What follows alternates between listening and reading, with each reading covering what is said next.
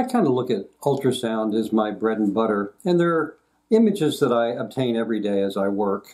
And I'm very used to it, and I've gotten good at it. And as we scan, the things that we see usually or normally, we actually get better and better at scanning.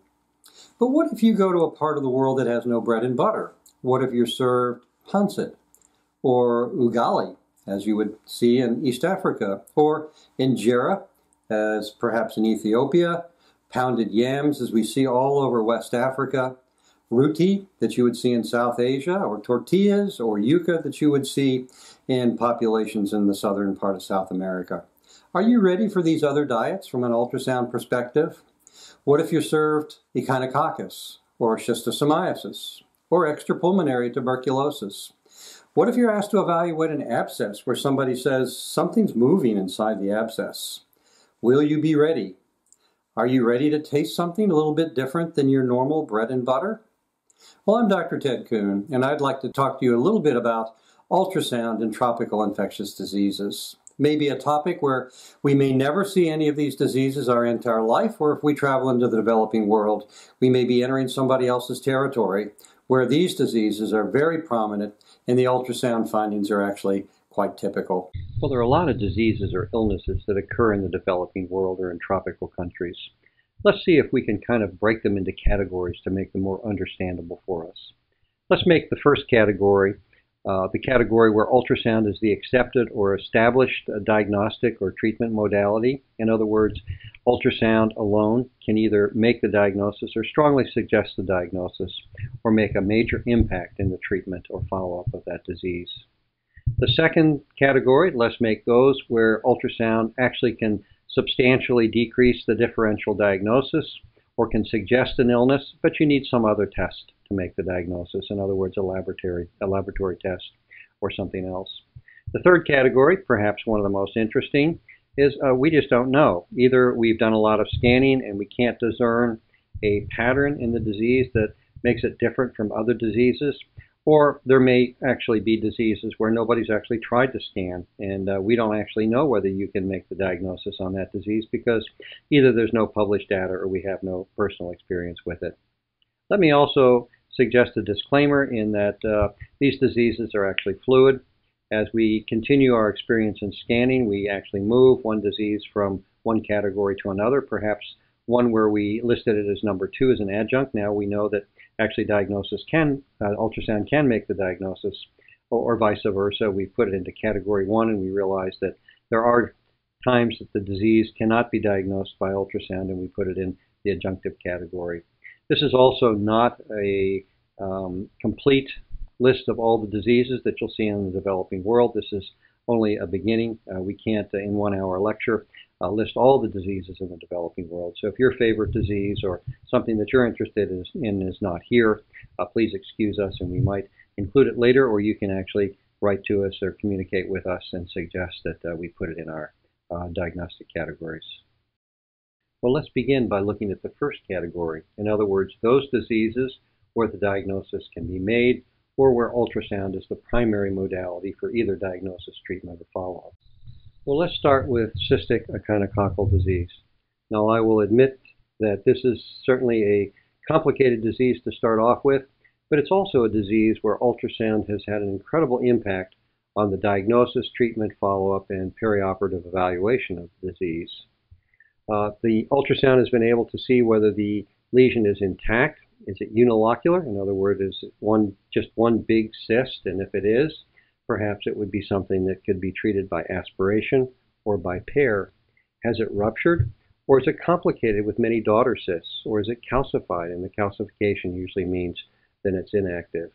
Ultrasound can also identify the extent of the lesions in reference to other organs and vital structures and identify the presence of additional or occult lesions. The WHO, in cooperation with the International Working Group on Cystic Echinococcus, has proposed a 6-tiered categorization of echinococcal disease based on its ultrasound appearance.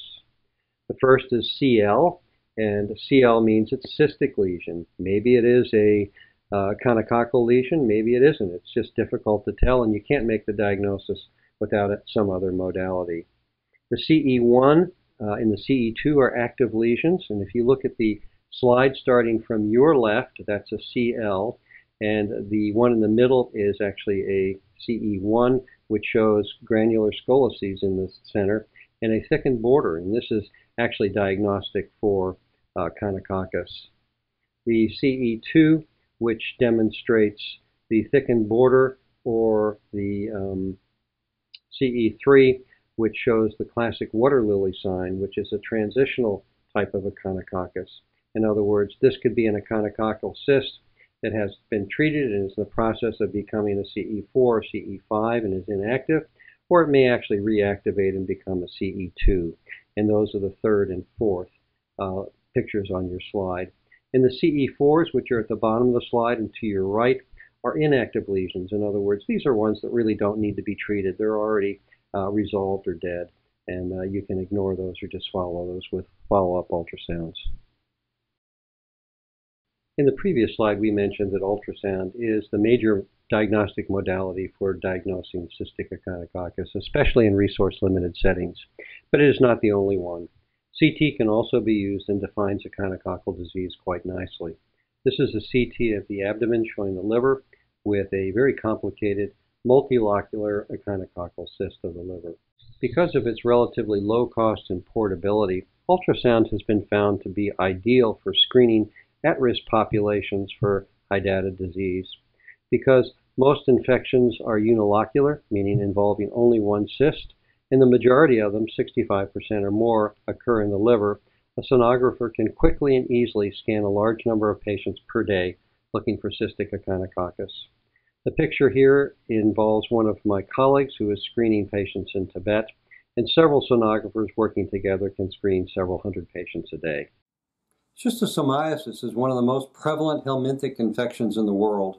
The World Health Organization estimates that there are about 207 million people currently infected with schistosomiasis, and there are about 700 million around the world at risk. That's 1/7 or 1/8 of the world's population. So it seems reasonable to assume that when you travel to other parts of the world, that you may indeed encounter schistosomiasis. Schistosomiasis is really a worldwide problem. Eastern South America, particularly the coast of Brazil, is infected. Most of the middle of Africa, from a band from the east the whole way to the west, has schistosomiasis. The Middle East has schistosomiasis, and Schistosoma japonicum is not uncommon in Southeast Asia, in East Asia, and the Philippines. In this next segment, we'll look at schistosomiasis and look at some of its characteristics. There's only one question that needs to be thought through at this point. Why did they call it pipestem fibrosis? So let's think about that a little bit.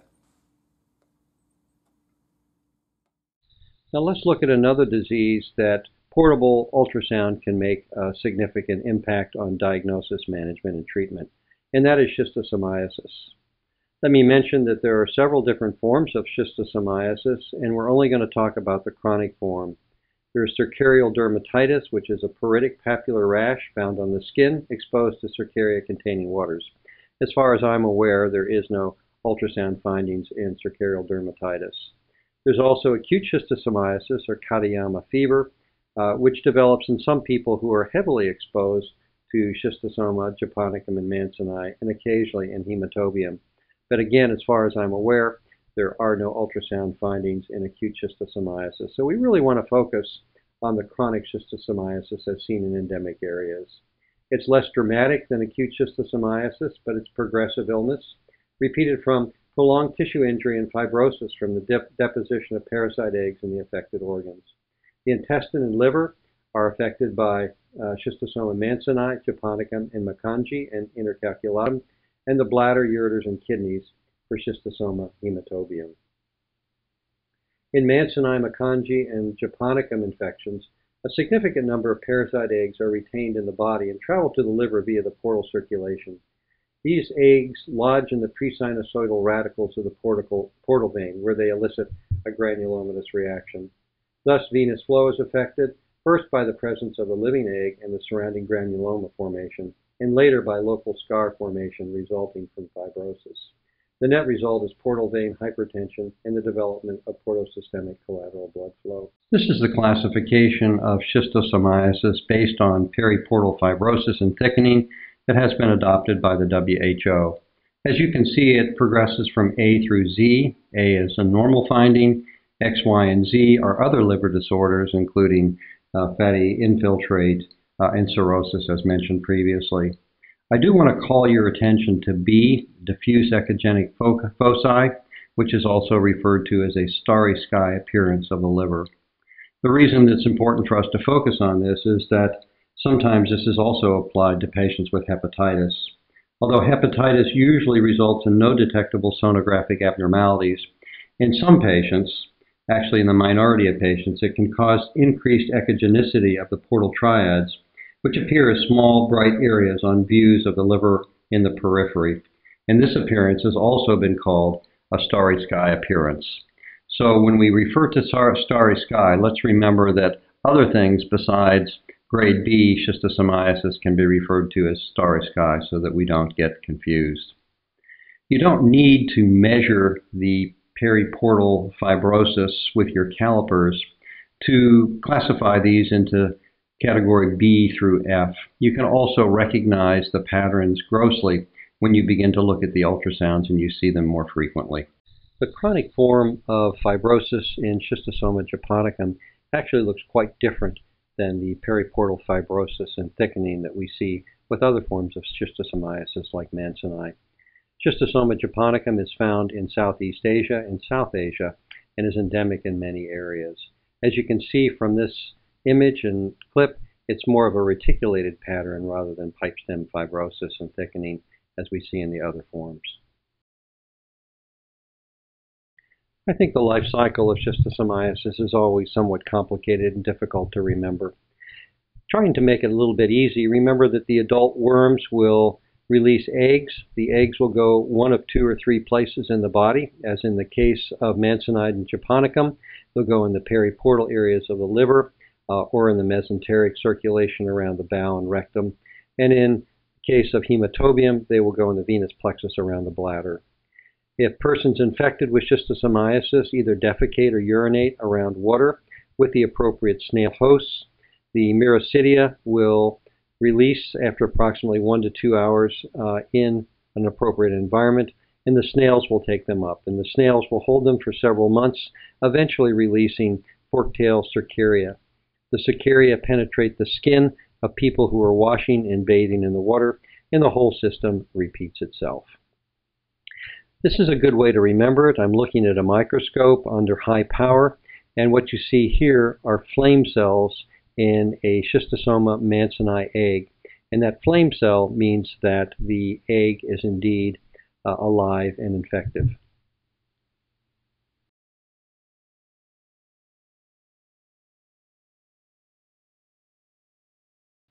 The previous photograph was taken with my iPhone through the ocular of the microscope where I was watching the flame cell in the schistosoma Mansenii egg. I took a little bit of water from the tap and placed it on the microscope slide, and literally within 5 minutes we hatched a miracidium. The miracidium, if it were around appropriate water with the correct snail, could infect that snail, would live in the snail for 1 to 2 months, and eventually release a forktail cercaria. Those cercaria can penetrate intact skin within 1 to 2 seconds, initiate an acute infection with schistosomiasis. A couple of months ago, I was working in a West African country that indeed is endemic for schistosomiasis. But according to all the maps and the local people, I was in an area of the country in a tropical jungle area that harbored no schistosomiasis. The gentleman in this picture was my neighbor, and he's shown here with his beautiful family, and he actually helped me considerably in negotiating with the village elders for providing of medical care. He told me that for the last 2 years he had been having increasing right upper quadrant pain, especially when he exercised, and it became so severe that it was impacting his life and his ability to work. At first I didn't think about schistosomiasis because, again, we were not in a schistosomiasis area. But as I talked to him, he told me that he occasionally fished, and he did go into those areas some 30 to 50 mile distance from where we were. And he fished by net, so that meant that he waded into the water. I obtained this ultrasound on him, and I thought that it was kind of subtle, but as you can see that there are some echogenic foci around the portal triads, and I classified this as schistosomiasis classification B. I decided to go ahead and treat him with praziquantel, thinking that we had very little to lose. 2 days later, I found him running laps around an area where I was staying in the village, and I asked him what he was doing. And he said since he had taken the praziquantel that he felt so much better that he was able to exercise without pain. Now, I honestly don't know whether praziquantel works that fast, but I think the point here is that if you're thinking about schistosomiasis and there's any question about it from the ultrasound, praziquantel is a benign drug and you can go ahead and treat them, and it sometimes will very rapidly reverse the symptomatology from acute schistosomiasis, and it's certainly a worthwhile endeavor. Schistosoma hematobium looks a little bit different. As we mentioned previously, schistosoma hematobium eggs seem to gather around the bladder and the venous plexus around the bladder, causing chronic thickening of the bladder and these kind of polypoid lesions that you see in this picture.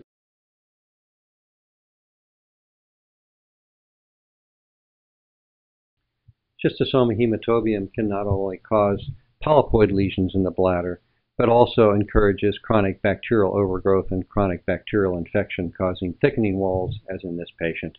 There's also a relationship between chronic infection and schistosoma hematobium and squamous cell carcinoma of the bladder.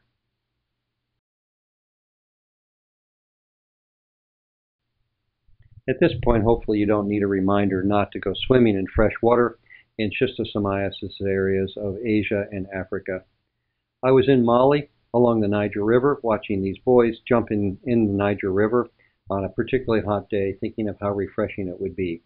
However, the Niger River is well known to harbor schistosomiasis, and as I watched these boys, I thought to myself, well, I guess I'll see you the next time I'm here. The next topic where ultrasound can make the diagnosis is in liver abscesses. Now, most of the time, these liver abscesses are in the right lobe of the liver, and oftentimes the patient is quite ill or has a right upper quadrant mass or fluctuance that you can feel on physical exam. If you see something like this on ultrasound, I suggest that you put color Doppler on it to make sure it has no internal echoes, like would be the case in a tumor or soft tissue mass. All abscesses will not have internal echoes. You may actually even see some swirling. There has been a lot of discussion as to whether you can differentiate between an amoebic abscess and a pyogenic abscess, and at this point, as far as I'm aware, there's no distinguishing characteristics that would help you discern one from the other. That's really going to be a bacteriologic diagnosis. This video clip is from another patient with a liver abscess, and as expected, it's in the right lobe of the liver. If you look carefully at it, you can also see that there is a fairly substantial pleural effusion next to the abscess. I don't recall whether this was amoebic or pyogenic, but obviously an abscess of this size needs to be surgically drained. This is the same patient after drainage of the abscess, and you can see that there is a drain into the liver abscess. There's also a chest tube in place. I was called in at this point to do an ultrasound on the liver to see if the abscess had residual pus or whether it had been adequately surgically drained. As you can imagine from looking at this patient, there's almost no place on this abdomen to put your ultrasound probe to scan the patient. This is a large splenic abscess. You have to look quite closely to see the edge of the abscess, and it's demarcated by the red lines. It's actually so big that you could almost miss it if you were just scanning casually. This is tropical pyomyositis in a child. For some reason, these occur frequently in the developing world and in tropical areas, and almost never in the developed world and in temperate climates. Usually they're caused by either staph or strep, and they act somewhat different than a normal abscess. They often have a brawny or brown discoloration on the surface rather than a red or violaceous color. They also are not warm to touch, and they can go on for several weeks before they're discovered. Oftentimes they're in the extremities, and they actually can occasionally be bilateral as well. If there's any question about the diagnosis, obviously an ultrasound probe over the area of interest will demonstrate what looks like a normal abscess. I remember the first time I found one of these in a young man. It was in his thigh, and I did an IND on it. I was amazed to find over a gallon of pus localized in the muscle. You might be a little surprised that I've included rheumatic fever and rheumatic valvular heart disease in a talk about tropical infectious diseases. However, rheumatic fever has become very uncommon in the West, yet it's still very common in the developing countries or developing nations. The incidence of rheumatic fever in the United States is only 0.25 per 1,000 people. If you look at the statistics from WHO, in India, it's 14 per 1,000 people. And in southern Africa, Mozambique, for example, it's 30 per 1,000 people. You see, rheumatic fever has become a problem with impoverished people in large cities in developing countries. And that's why we address it from a perspective of tropical infectious diseases. There are rheumatogenic strains of strep, and people think that there's been a variation in the strep that we see in Western countries. But the rheumatogenic strains of strep are still common around the world, and they seem to react with the heart, and particularly with heart valves. There may be several reasons why it's uncommon to see rheumatic fever in Western countries today. We have improved socioeconomic conditions, and we also have been treating strep with antibiotics. 85% of all mitral stenosis around the world is caused by rheumatic fever, and rheumatic fever damages the mitral valve 75% of the time during rheumatic fever. So the involvement of valves is very common. So we'll look at it from the perspective of a tropical infectious disease. As I just mentioned, the mitral valve is the most common valve affected by rheumatic valvular heart disease, followed by the aortic valve. Now, this is a chronic progressive disease. Most people will be exposed to strep early on in life, during early middle school years, and be asymptomatic for 15 to 20 years or even longer. But once they develop symptoms, they rapidly progress. And the fatality of rheumatic valvular heart disease is based on the New York Heart Association classification for severity of symptoms in congestive heart failure. So once you're severely symptomatic, your survival at 10 years is less than 10%. And again, remember that this is a disease of young people in their most productive time of life, in their early 20s or early 30s. This is a case in point. This is a young man that I have been following for the last several years. He lives in a rural community of West Africa, is very poor, and is a subsistence farmer. His age is about 30 years old. He has come to me for the last several years complaining of increasing shortness of breath and dyspnea on exertion, and he's concerned because he can't work all day in the fields like he used to be able to do to support himself and his family. If you look at the parasternal long view of his echocardiogram, you can easily see that the mitral valve is thickened. You can also see the characteristic doming of the anterior leaflet of the mitral valve in diastole, which indicates mitral stenosis. Also, if you look carefully at the aortic valve, you can see that the aortic valve is also thickened, and it's not uncommon to have more than one valve involved in rheumatic valvular heart disease. The mitral is the most common, followed secondarily by the aortic valve. There's also poor opening of the mitral valve, as you can see on this parasternal long view, which is why he's been having shortness of breath and dyspnea on exertion and can explain his symptoms. This is the apical four-chamber view of the same man that we spoke about in the previous slide. You can see that there's a thickened mitral valve, and you can see that doming once again the anterior leaflet of the mitral valve. But there are also some more ominous findings here as well. You can see that the left atrium is enlarged, and there's some spontaneous contrast in the left atrium. Even more importantly, if you look at the right atrium, you can see that's enlarged, which leads me to think that there's substantial pulmonary hypertension. And even if this young man were to get an operation to replace his mitral valve, he may continue to have significant and severe pulmonary hypertension, which affects his ability to survive. I don't know what his survival is over the next 10 years, but it is certainly not a good survival rate. I'm sure it's probably less than 10%. And every year as I travel to West Africa, I wonder if he will be there when I get there. This is an issue that I did not want to pass up while speaking about abnormal valves. This is thankfully not the young man that I saw on the previous slide, but this is an abnormal mitral valve with endocarditis. Now you're going to have to look very, very carefully to see the little vegetation on the anterior leaflet of the mitral valve. It's quite hard to see, and it only shows up for a second or so, and I apologize for that.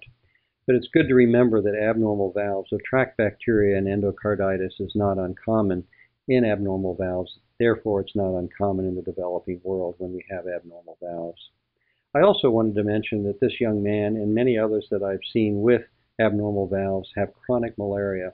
Now, this is not his slide, but this is a slide of falciparum malaria. You see a nice ring form with the Maurer clefts, and if you look quite carefully, you may see an accolade or an applique form indicating falciparum malaria.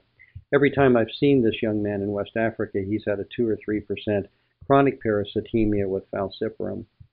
We know that malnourished children have chronic bacteremias, and I also think that children who have chronic malaria also are susceptible to chronic bacteremia. And I wonder if there is a relationship between bacteremia and chronic malaria, which increases the incidence of endocarditis and all these abnormal valves that we see in poor communities throughout the world. Endomyocardial fibrosis is a disease of young children in Africa. It's a disease we're trying to learn more and more about and still have an incomplete understanding. It seems to be related to hypereosinophilia in children with overwhelming helminthic infections. It's a fatal disease. The children actually look quite ill, and that's where the phrase comes, a potato on a stick, because they have general wasting but have some edema or ascites of the abdomen. However, the ultrasound findings are actually quite characteristic, with fibrosis usually starting at the apex of the left ventricle and proceeding until the entire ventricle is filled with fibrotic tissue. Patients with chronic active hepatitis B and C are known to progress on from chronic hepatitis to cirrhosis, and some will develop hepatocellular carcinoma. The usual course of events is this develops over a period of many years, often as many as 20 years. However, in persons who are co-infected with HIV, this course of infection going from hepatitis to cirrhosis and hepatocellular carcinoma can be shortened substantially to as little as 2 or 3 years. In many parts of the world where hepatitis is common and HIV is also common, patients are screened by ultrasound for the development of hepatocellular carcinoma every 6 months to a year. This is obviously what we hope to avoid. This is a patient with HIV and chronic hepatitis who developed a large hepatic mass. You can see from the color flow Doppler that there is color within the mass, which makes it vascular. There's also edema around the outside, which we call a reverse target sign, which is almost always indicative of malignancy. This is a patient that was referred in for an ultrasound in South America. The patient had right upper quadrant pain, tenderness over the liver to palpation, low-grade fevers, and a marked eosinophilia. The patient had been referred in as a quote-unquote rule-out parasitic disease. On the ultrasound, what you see is a small hypodense area adjacent to the diaphragm and to Glisson's capsule. You can also notice small hypodense areas that are somewhat serpiginous, emanating from the hypodense area and proceeding toward the portal vein and common bile duct. This would be very common for fasciola, and I suggested that fasciola was the diagnosis in this patient. We did do an ELISA for fasciola, which was positive, although I must admit also that Toxocara will do this as well as other visceral larva migrans. If you have the ability to scan over a period of several days, you might save these images and look at the small serpiginous hypodense areas, which may indeed move as the parasite moves toward the common bile duct. Now in the end, the patient was treated, did get better, and we never had a tissue diagnosis to confirm that this was indeed fasciola. However, this ultrasound in this picture would be quite common for fasciola hepatica of the liver. This ultrasound is a lot easier to see than the previous one. The fasciola hepatica actually make their way through the liver toward the common bile duct where they live. They also generate eggs which pass through the sphincter of Oddi into the stool and can occasionally be found in a stool exam and are quite definitive for the diagnosis. Sometimes the fasciola will pass into the gallbladder and can give symptoms of biliary colic or cholecystitis. These are small disc-like lesions that float around in the gallbladder and are fairly distinctive. If you look at the video clip, you can actually see the fasciola swimming in the gallbladder. It kind of has a falling leaf type of a motion and is quite specific for fasciola. Several slides ago, we mentioned visceral larva migrans when we were talking about fasciola hepatica. And the life cycle of the worm is somewhat similar to the liver fluke in that it penetrates the small bowel wall and travels throughout the body, sometimes lodging in the liver, the lung, or the brain, and occasionally in the eye. If the worm migrates to the eye, it's called ocular larva migrans, and there may not be systemic manifestations.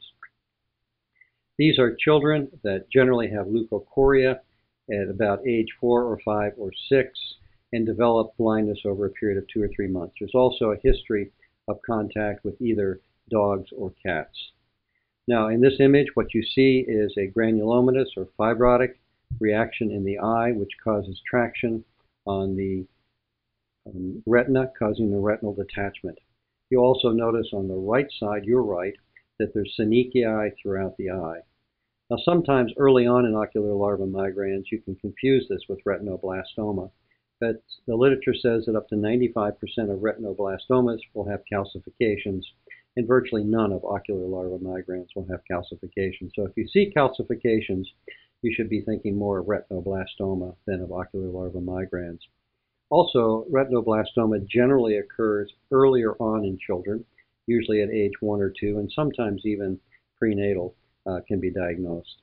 However, the ocular larva migrans occurs later on in children at the age of 4 or 5 or 6 after they've had time to contact dogs, and the blindness develops over a period of 2 or 3 months. When in doubt, you can certainly do a serology, and both of these children who had ocular larva migrans in these images had positive serologies for Vexacara. Now, this is the ultrasound diagnosis of myiasis, and we're looking specifically at the bot fly and the tumbu fly. They have a little bit different life cycles, but the end result seems to be the same. The eggs get under the skin and develop into a larva and show up as what looks like an abscess, but people will describe what they feel like is motion or movement within the abscess. There's always a little hole in the center where there's a respiratory spicular respiratory tubule from the larvae sticking out into the skin. If you put color flow Doppler on the larva, you'll see that it has twinkle, which represents the respiratory cycle of the larva. This is a video clip I got from one of my friends and colleagues using a linear transducer over a bot fly and power Doppler, demonstrating the respiratory movement and cycle within the larva. Now let's take a look at the next category, which is where ultrasound is an adjunct to the diagnosis and treatment of certain diseases. This means that with ultrasound, you can't absolutely make the diagnosis. You can certainly decrease the differential, but you'll need ultrasound plus something else to help you with the diagnosis. And we'll really look at 3 different things. The first is the diagnosis of extrapulmonary tuberculosis or disseminated tuberculosis by using the FASH, F-A-S-H exam. The second is screening for complications of American trypanosomiasis. And the third is use of ultrasound as an adjunct in the diagnosis and treatment and progression of hemorrhagic fevers.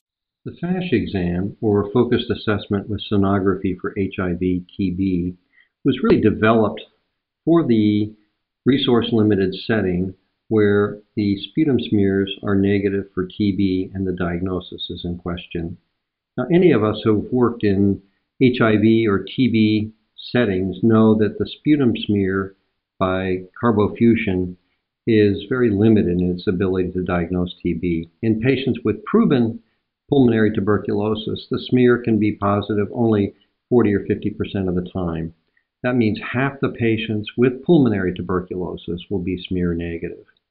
You can increase the rate of positivity by using fluorescence, and if you use fluorescence in concentrated sputum, you can actually get about 60% of those patients with known pulmonary tuberculosis to have positive fluorescent smears.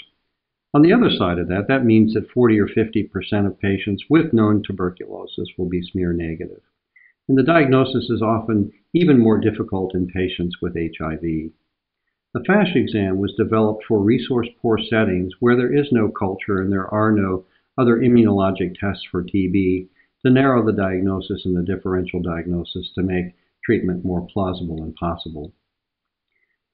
The FASH exam was really developed for use in HIV patients where the smear was negative for tuberculosis and there's been no other pathologic way to diagnose extrapulmonary tuberculosis or disseminated tuberculosis, and it's been suggested that its use is best in places where the HIV rate is greater than 5% among tuberculosis patients.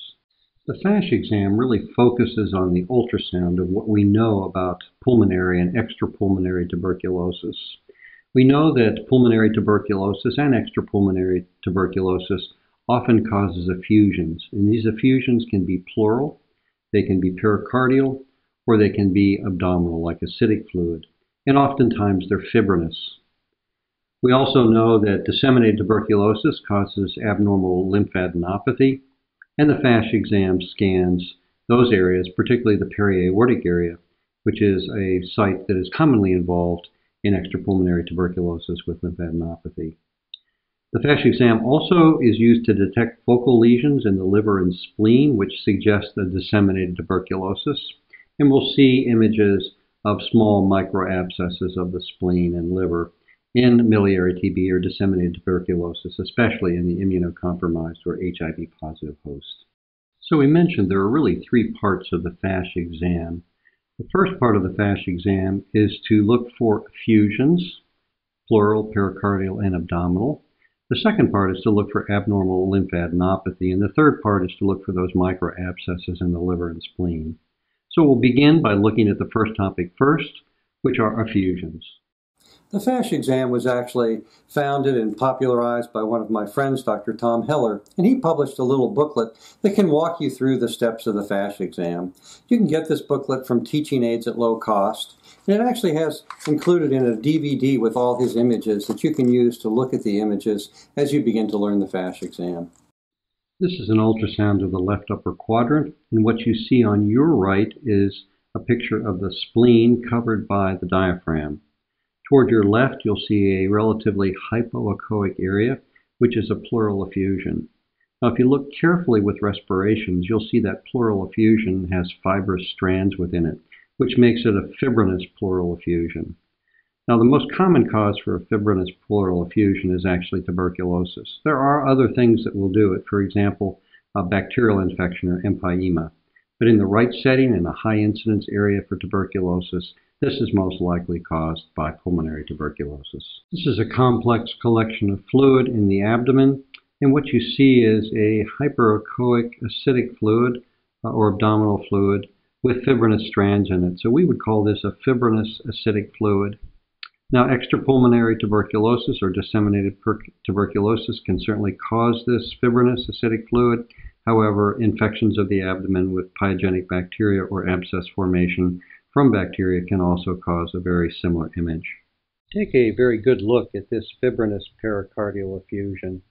In the developing world, in places where TB and HIV are very common, this fibrinous pericardial effusion is almost always caused by tuberculosis. Look at the color of the pericardial effusion and you'll see that it is somewhat turbid. You can also see that the pericardial surfaces are somewhat thickened as well. Also note that the pleural and pericardial surface of the pericardium slide on one another, which becomes important when we talk about the next slide. Also note that there is no restriction of movement of the right ventricle, so this is not a case of tamponade. Also notice that the liver doesn't move with the beating of the heart, which will also become important in the next slide. This is a gentleman that I remember well. He came into clinic and he was probably middle age, and he gave me a history of having tuberculosis in the past, but he couldn't remember finishing medicines more than 3 or 4 months. And he came in quite ill. He complained of a cough, he complained of shortness of breath, and peripheral edema. I remember looking at him and thinking about, well, this is probably recurrence of his TB. In a worst case scenario, he probably has multi-drug resistant TB from not finishing his drug therapy. I decided to do a FASH exam on him, and when it came to imaging the heart, this is what I saw. If you look carefully at the video, you'll see that the intraventricular septum bounces back and forth. This is called a septal bounce and is literally pathognomonic for constrictive pericarditis. And constrictive pericarditis in the developing world in areas with high HIV-TB prevalence is almost always due to tuberculosis. The constrictive pericarditis is like a shell around the heart and causes problem with the heart filling. Actually, it causes biventricular filling defects. This is not like tamponade. Tamponade is pan-diastolic filling impairment, whereas constriction, there is resistance-free early diastolic filling, so it's easy to differentiate. And of course, obviously, there's no fluid around the heart as you would see in tamponade. There are three things that are common in constrictive pericarditis. First is pericardial calcification or thickening of the pericardium, which makes image acquisition difficult. Now this image is not too bad, but I will tell you that it was hard to get this apical forechamber because of shadowing, and that was because of thickening of the pericardium. There's also rapid termination of diastole, and of course the septal bounce, which is the most diagnostic finding in constrictive pericarditis.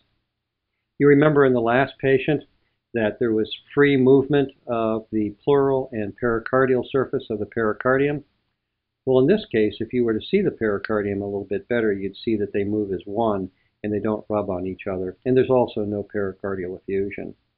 And as I mentioned in the last slide, that if you look carefully, that there's no movement of the liver or adjacent structures with the beating of the heart. But when there is adherence of one pericardial surface on the other, the adjacent structures also move in concert with the heart. This is another patient and a good example of constrictive pericarditis.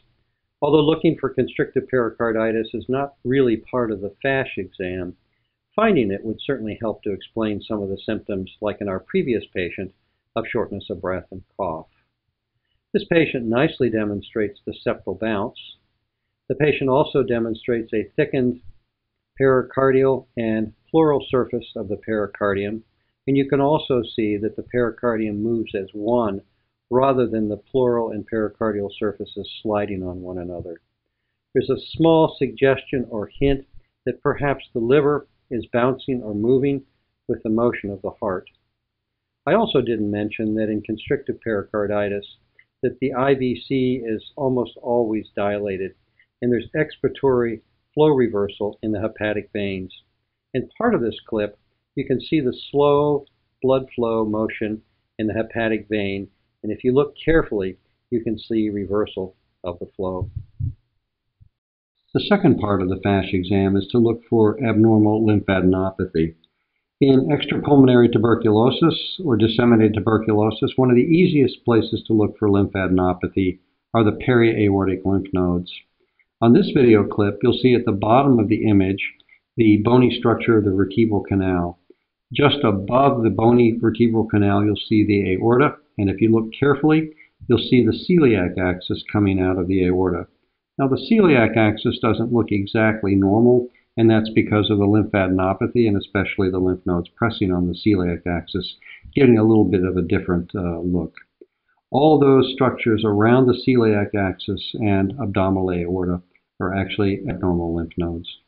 The last part of the FASH exam is to look for focal lesions in the liver or spleen.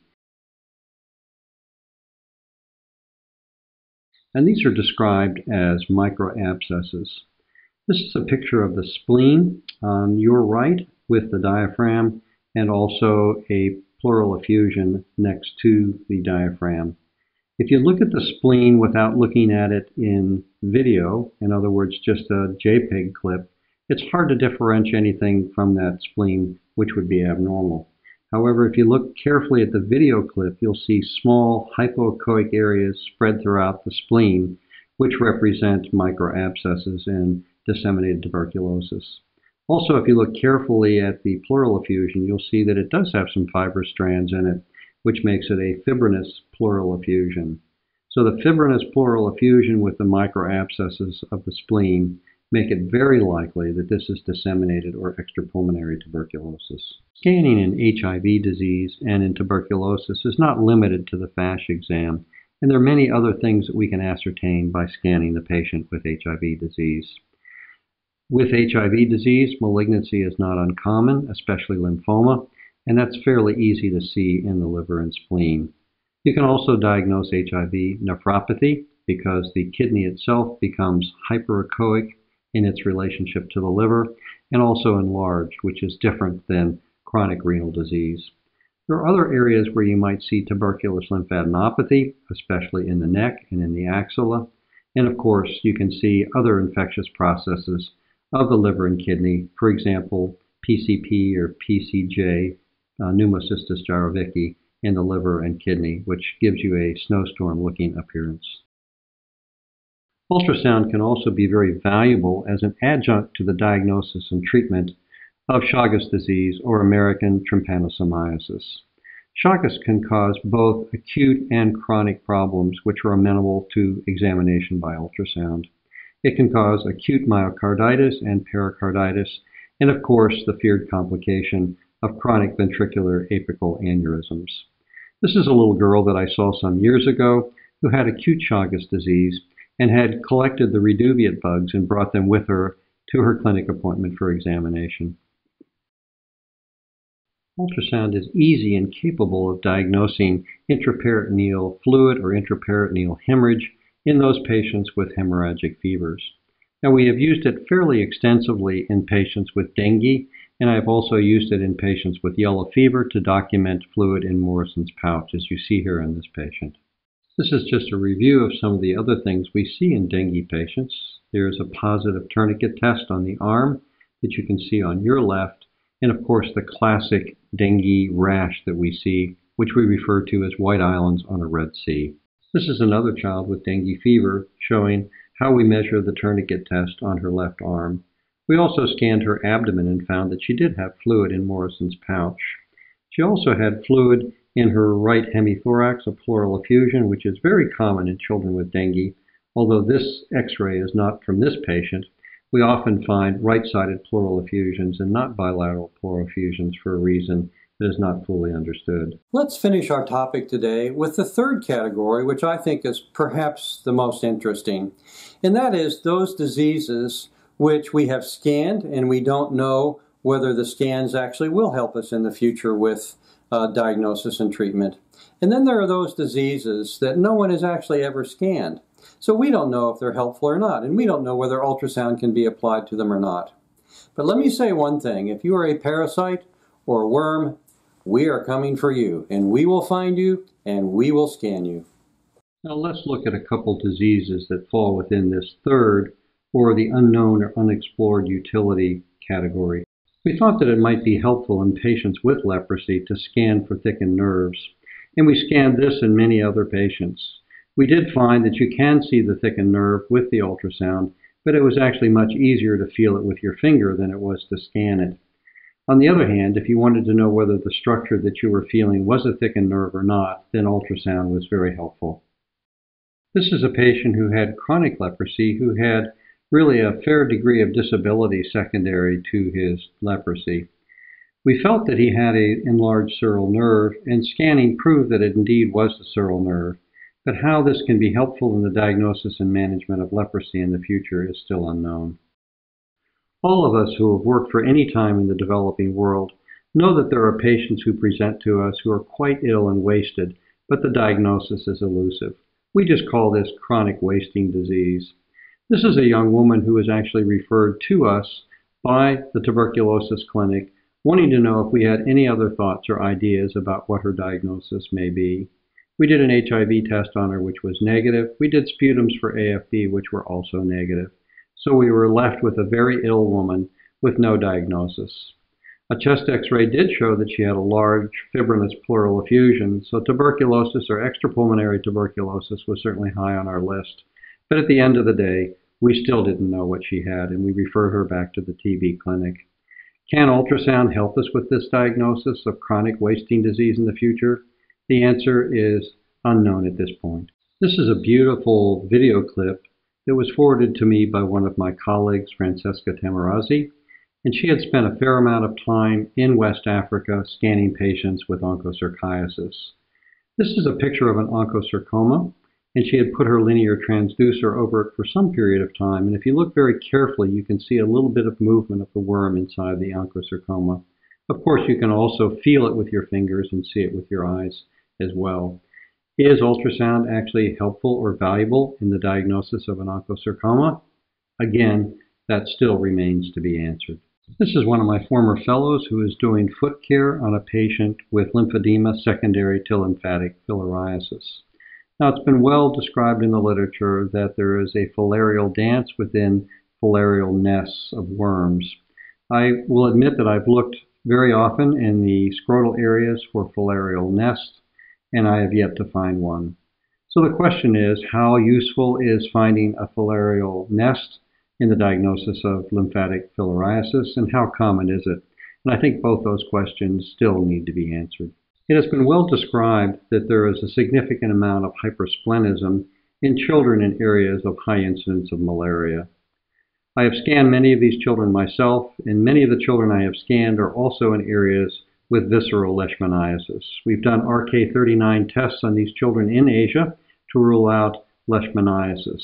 Then the question remains is, how useful is it to scan and measure these spleens in children in areas with a high incidence of malaria and hypertrophic splenomegaly syndrome? This is a child that I know well with tropical hypersplenism syndrome. I have followed him for several years, and this is after my first year after having treated him. With the ultrasound, I could document that the spleen was reduced in size, that his hemoglobin was a little bit better, and he still was better than previously, but still looked a little sick. I have followed him each year and have documented that his spleen has shrunk year after year. But how useful really is the ultrasound? Because I can also document that just by measuring the spleen using my physical exam with my hands. I think the answer to that is still unknown. Well, this is a disease that we had high hopes for the ultrasound. This is mycetoma or Madura foot. And this is a young man's foot who I have followed for several years, and he has been treated for several years, and it's been remarkable that he has gotten significantly better. We had hoped to be able to put the linear transducer over the lesion and be able to see these little granules that are spit out of the wound. If you remember that they have little white or black granules, or sometimes they're yellow or brown granules that are spit out of these wounds, which is quite characteristic of mycetoma. If you look at the video clip, there is some hint of little hyperechoic areas as part of this lesion. However, can we make the diagnosis, or can it help us follow the patient? I think those questions at this point still remain unanswered. This is a tropical ulcer that we're debriding, and the question becomes, is this a Buruli ulcer caused by Mycobacteria ulcerans, or is it just a normal tropical ulcer? If you remember, in Buruli ulcer, as you debride, there's undermining of the edges. And sometimes you can take a forceps or hemostat in your debridement, and the forceps or hemostat will actually go underneath the wound quite a distance. We've scanned both Buruli ulcers and regular tropical ulcers, seeing if we could determine any difference in the ultrasound image or pattern. And at this point, I would have to say, after having scanned a fair number of these, there doesn't seem to be any distinguishing characteristic between the Mycobacteria ulcerans and regular tropical ulcers. So this is an area also that needs more investigation. I remember this patient well. It was the first time I had ever seen an echinococcal cyst in the lung by ultrasound. This was quite a large cyst, and we had to use an echo window to see the cyst since it laid just to the right of the pericardium. Now, we use ultrasound all the time to diagnose echinococcus of the liver and other organs, but we don't use it very often to see echinococcus of the lung. So what is the utility of ultrasound in diagnosing echinococcal cysts of the lung? The answer is we just don't know. It needs more investigation. Well, we have scanned the world for you. This is the border of Bangladesh and Myanmar in the tribal areas. Base camp on Mount Everest. We're checking to see how the ultrasound functions at low temperatures and how the gel functions at low temperatures. And we're also looking for subclinical pulmonary edema in climbers. Bangladesh Delta, and no, this is not a pregnancy. This is the Sahel Desert in West Africa.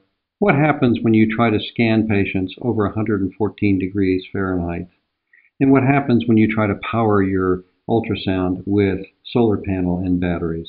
Rural southern Cambodia, no electricity and very little follow-up care or specialty care. Rural Belize, and a woman who described what we thought was a retinal detachment and an ophthalmologist who was many hours away. Rural West Africa, I'm doing a first trimester scan and a woman who turned out to have triplets.